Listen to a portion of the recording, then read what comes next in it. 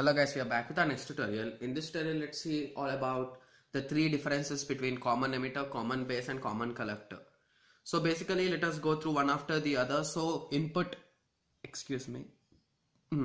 resistance is low in common base, that is 100. It is moderate for common collector and it is high for common collector. Okay, common base, common emitter, common collector. Okay. So, and the large signal gains are alpha, beta, gamma, that's fine. So, output high, moderate, low. So, it's reciprocal. Okay. So, current gain is 1, which is low, high, high. Voltage gain above 150, above 500, less than 1 volts. In common collector, the voltage gain is really low. And the phase shift is 0 to 60, 180 and 0 to 360. As this is the reason why we use common emitter in our oscillators, guys. 180 degrees phase shift.